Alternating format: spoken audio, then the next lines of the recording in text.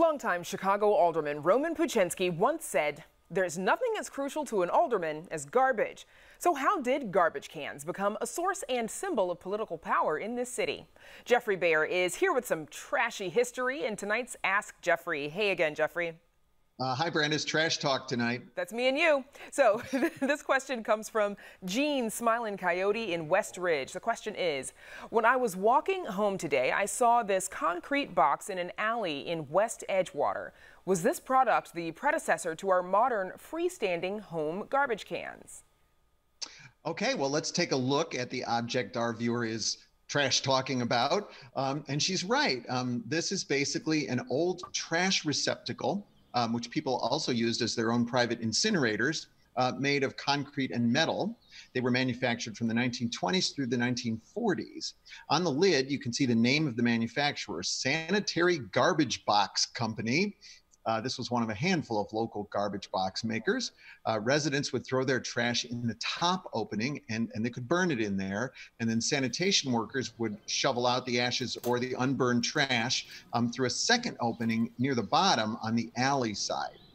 Here's a look at a different box that we found in a northwest side alley. This one has been painted, so it looks silver. That's fascinating. So if a few of them have survived all these years, they must have been pretty sturdy. Why don't we use them anymore? Well, beginning in the 1950s, the city phased them out because they were small and difficult to empty without leaving a trail of debris, making them a favorite dining spot for rats. But it took a demolition crew with sledgehammers to dismantle the boxes. So some of them were just never torn down. Now, instead of the boxes, the city required residents to supply their own covered metal garbage cans, and many citizens balked at the expense. Trash collection was handled separately in each ward, and as you said in your introduction, the aldermen and other ward bosses often saw the service as a way to win favor and win votes from constituents. So in some wards, they began providing 55-gallon steel drums free of charge, but of course, with the name of the responsible Paul stenciled on the side. The turquoise barrel in this picture that you can see is emblazoned with the words Kelly cans for 47th Ward Committeeman Ed Kelly.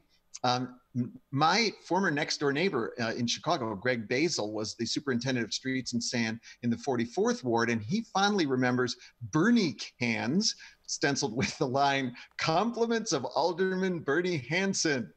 Other barrels carried the name of the 43rd Ward Superintendent Pete Chivarelli, who, by the way, also owned Demon Dogs and managed the rock band Chicago, a trifecta of Chicago cred.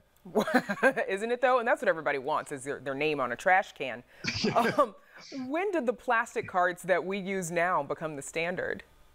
Those began appearing during Harold Washington's administration in 1985. They saved money because just one sanitation worker is all you need to attach the cart to a motorized arm that dumps trash into the truck. Now, 47th Ward Alderman Gene Schulter was an early adopter of these because the carts replaced the Kelly cans of his rival, Ed Kelly. Okay, so the trash has been picked up. Then what has Chicago done with it? Well, the options have traditionally been you either burn it or you dump it. Now, I remember as a child, my grandmother's South Side high-rise apartment building had a trash chute right down the hall, and it emptied into the building's own incinerator. Schools, hospitals, and other large buildings typically also had their own incinerators, and there were these cleaner burning big city-owned incinerators too.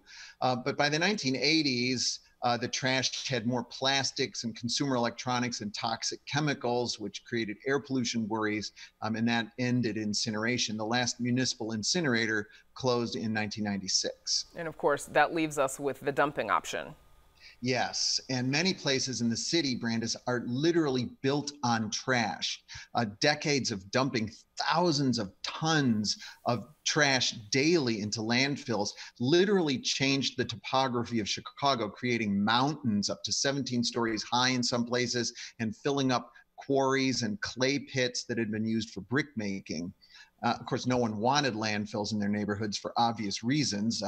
We found this a picture of an area around 47th Street and Damon Avenue when it was a dump in 1906, to give you an idea. And eventually all the dumps were filled up anyway. Today, there are no active landfills within city limits, and Chicago's non-recyclable trash ends up about 100 miles away in one of 4 landfills, 2 of them in Illinois and 2 in Indiana.